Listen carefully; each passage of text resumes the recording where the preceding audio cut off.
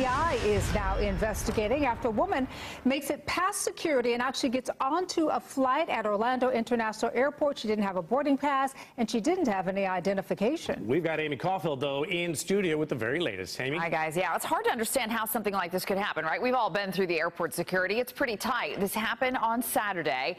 The woman was removed and the passengers on that flight all had to be rescreened before that plane could take off. The question now is, how did she get there in the first place? Well, Casey Malone, a passenger on that Delta flight who was headed to Atlanta, says after the woman was taken off the flight, the plane moved away from the terminal and then stopped on the tarmac for about an hour before then going back to the terminal. That's when everyone was asked to get off the plane and get rescreened.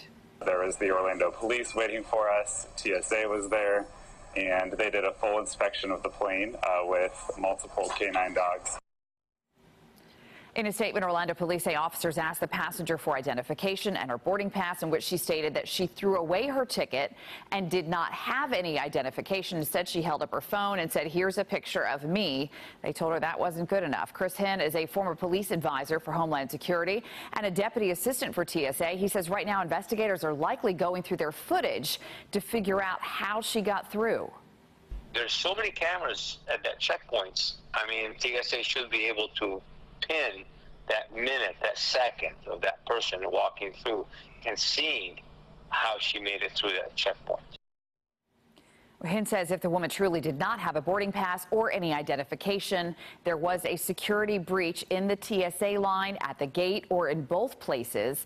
An official with Homeland Security says it's still not clear how long the investigation will take or how many details will be released about how this happened. Delta says they're doing their own investigation, saying the passenger was not ticketed. But again, you guys, we've all been through that process, so it's really hard to imagine how someone can get through because it is tight.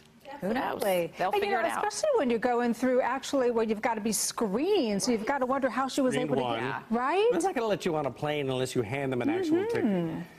All right.